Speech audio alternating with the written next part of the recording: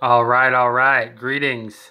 My name is Ryan Groney. I'm a former United States Marine, and I was diagnosed with type 1 diabetes while serving in the Marine Corps in 1993.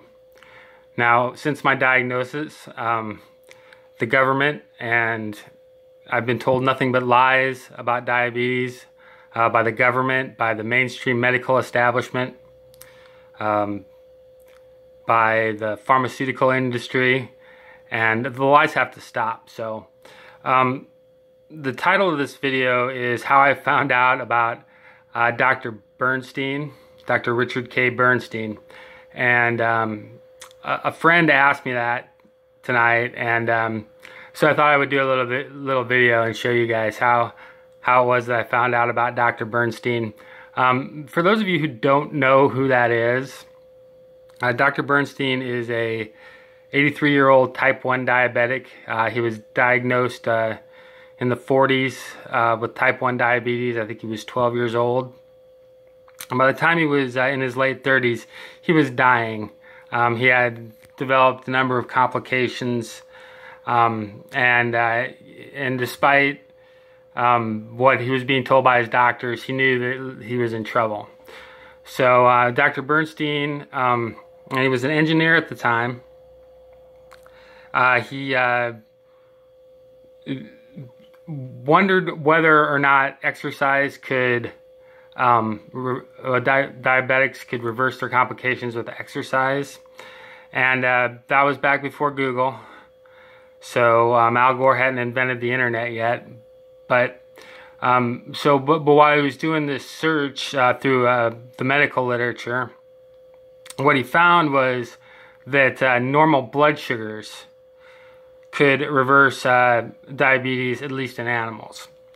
So he theorized, well, if it could be done in animals, then it could be done in humans, possibly at least. And so he became the first diabetic to start monitoring his own blood sugars. This was before meters were available to the public or to patients. But his wife was a doctor already, and he was able to get one. She was able to get one of the very first blood glucose meters for him. So he took this meter. He started generating data, and he analyzed the data. And what he found was that he could get closer to normal blood sugars. He could get less fluctuation in his blood sugars, and he could get them closer to a lower number if he reduced the amount of carbohydrate in his diet. Now, this is something that people that had a pretty good idea of already, that there was some connection between carbohydrate consumption and the onset of and the exacerbation of diabetes. But this was the first time somebody was able to put some real data and real numbers to it. He was eventually able to completely monitor or normalize his own blood sugars. His diabetic complications reversed, most of them. He later went on to become a medical doctor. And now he's written a book called Diabetes Solution, The Complete Guide to Normal Blood Sugars. And he describes a method in that book for blood sugar normalization, and the thousands of us use that method to get normal or near normal blood sugars for ourselves. And so Dr. Bernstein is, it's really a remarkable story, and there's a lot of us out there that feel like we owe our lives to him, and are very grateful for the work that he's done over the years. So this is how I found out about Dr. Bernstein. So in the fall of 2011, my glycated hemoglobin A1C was 11.2%, and that's a measure of the percentage of hemoglobin cells that have become damaged by that become damaged by elevated blood sugars. So it's normal for a small percentage of those to be damaged, but the higher that number gets, the higher your blood sugars are. It actually reflects an average. The percentage, the HbA1c percentage, actually reflects an average of blood sugar. So basically, I was in a similar boat. In some ways, I was maybe worse off. I was homeless. I'd lost a toe. I had ulcers on both my feet. There were these open bleeding sores on my feet that diabetics get when their blood sugars are out of control. And I was starting to have some other problems too. So I knew that I needed to figure it out. So, and basically, I'd been hearing a lot. People would ask me, doctors and nurses and, whoever, they'd be like, well, are your blood sugars under control, or are your blood sugars well controlled? And I would be like, when people would ask me that, I would be like, well, what does that even mean? What does that mean? And it means, well, and nobody would be able to give a reasonable answer to that question. It was one of those things where it was just like a platitude that they would spout out. So I knew that the A1C, I knew what it was. I knew that 11.2% was way too high. But I wanted to know what normal was, and whether or not there was any benefit, or what was a good number for a diabetic to have as far as A1C goes. So I didn't feel like I was getting very straight answers from pretty much anybody. So I went to the library, and basically there's this library in downtown Phoenix, and there's this retaining wall out in front of the library and a walk in front of the library. And I would sleep on the retaining wall at night, and I would get up in the mornings and I would go into the library and I would do research. So my first question was, what is normal blood sugar? And or what's a number, what's a well-controlled number for a diabetic to have? Like I said, I wasn't getting very good answers, so what I did was, and of course this number 7 was popping up a lot, and I was aware that there was some sort of controversy. I didn't know whether it was how significant it was, whether it was one of those things where it was a faux controversy where, but I wanted to know, what did A1C, how did it convert into average blood sugar? Okay, and what did the 7 correlate with? So I went into the library and I did a Google search. And this will kind of show you how internet censorship is real. Because when you do a search, and it's getting worse. Unfortunately, it's not getting better, it's getting worse. So I Googled A1C conversion.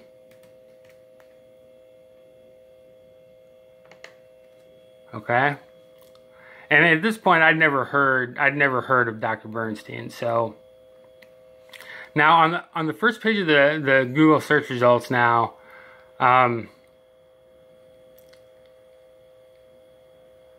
they've got the American Diabetes Association is of course always at the top of the page. They still are, and they were at the time. But now the whole entire first page is just covered with ADA, Accu-Check. Why doesn't my average blood sugar match my A1C? Well, A1C average glucose calculator. And all these results on the first page use the same formula. Okay, Now, back then, and this was in 2012,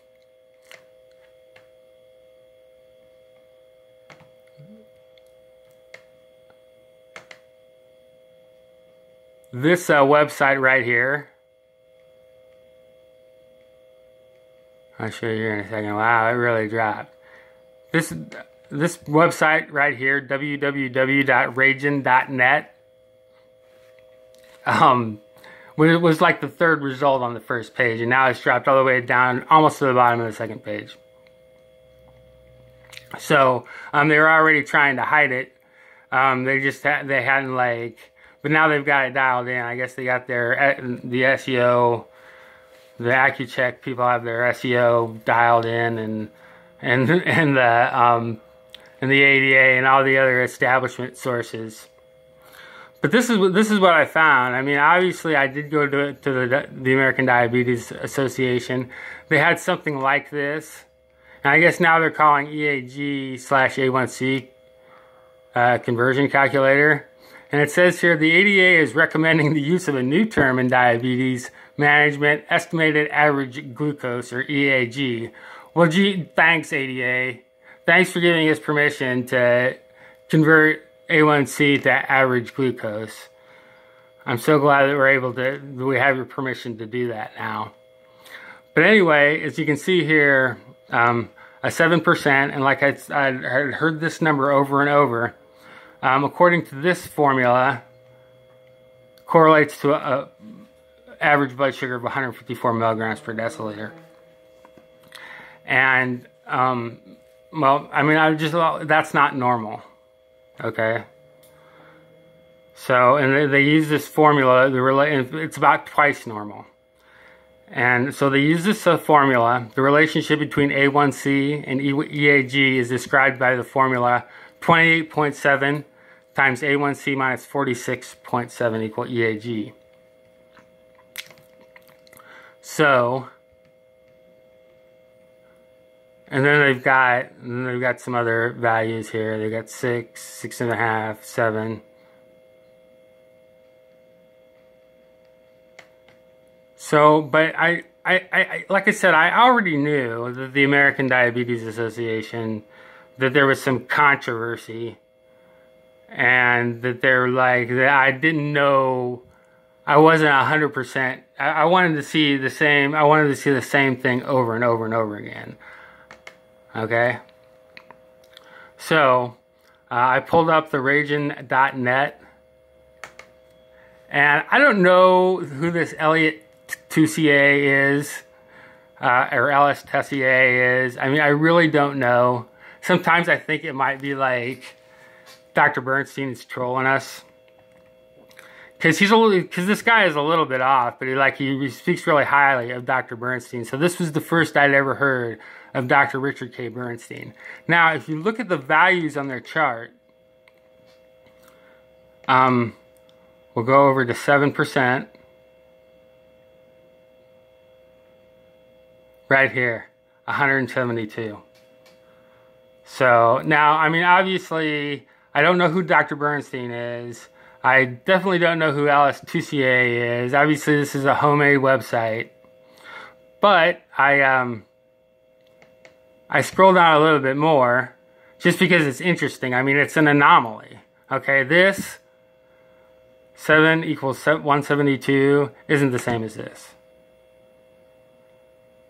So somebody's formula isn't right. Okay. And it should be noted that whenever you're converting A1C to average blood sugar, it's not 100% exact science. But anyway, there's a pretty significant difference between these two formulas. So I scroll down, I get down to this part, and it says the table to convert HbA1c to mean plasma glucose is based on the following formulas. So this guy's formula is HbA1c times 35.6 minus 77.3. So, and that doesn't yield the same values. the higher the A1C gets, the more it understates the actual correlation. So that seemed interesting to me. So I kept on reading, and I got down to this part.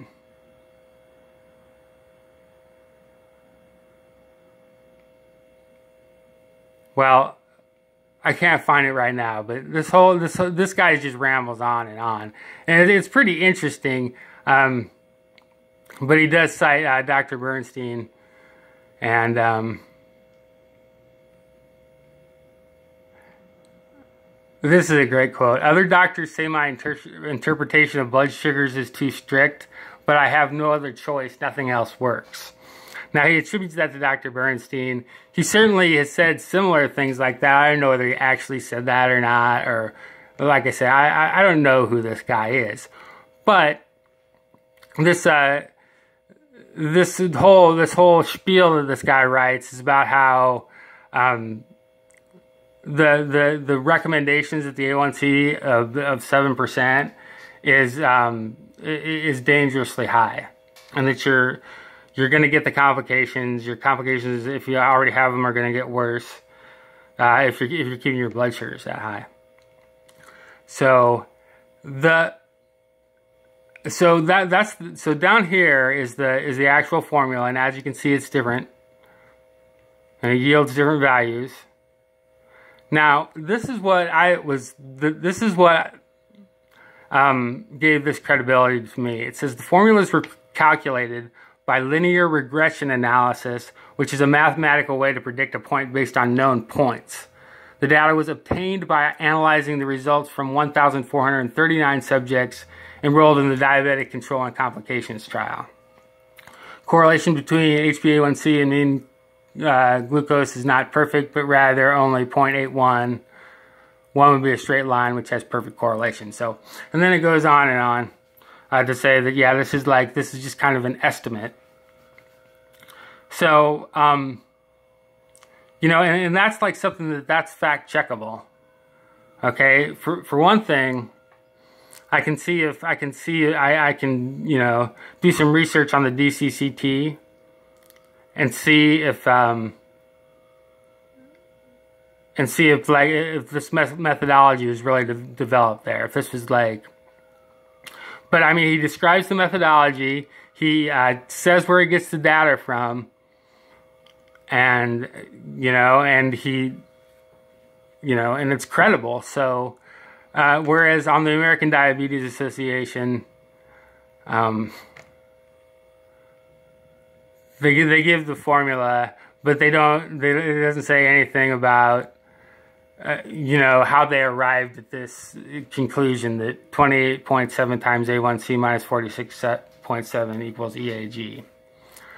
So, but the real mystery here, for me, the really intriguing part was, who is this Dr. Bernstein? Okay, so first of all, you always wonder, is this guy, is he like a doctor of psychology, or is he a doctor of political science, or what kind of a doctor is he? So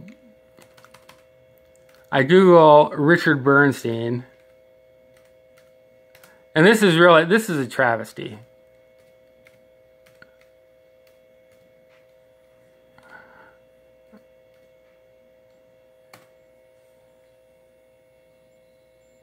Oh my God, American lawyer. No, that's not the right Richard Bernstein, is it? Let's see, what's this guy? Oh, he's a Supreme Court justice. Okay. CEO of some investment. Yeah, I mean, okay, so here, I guess he is on the front page now, under a generic Richard Bernstein search. But I didn't get it, so let's try this. I wasn't getting the right result. I could tell that I wasn't getting the right result.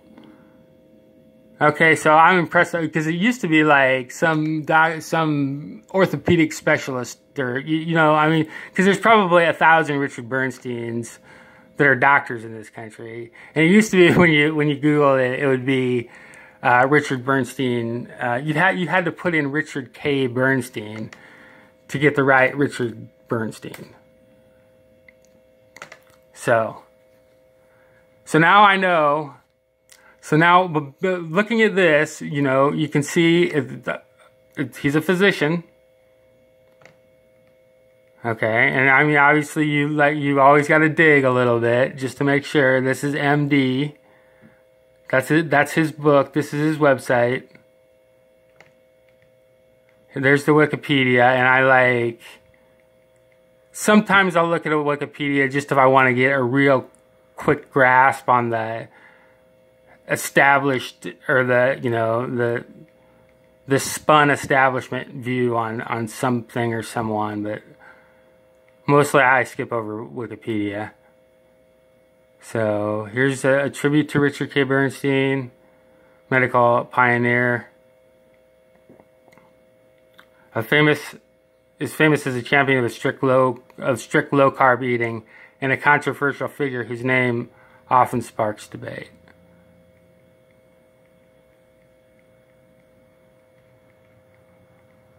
So he's a doctor. He's a legitimate doctor. And I figured, well, if this guy is still practicing medicine, and he's been doing it since forever, he's been doing it for years, and he hasn't been kicked out yet.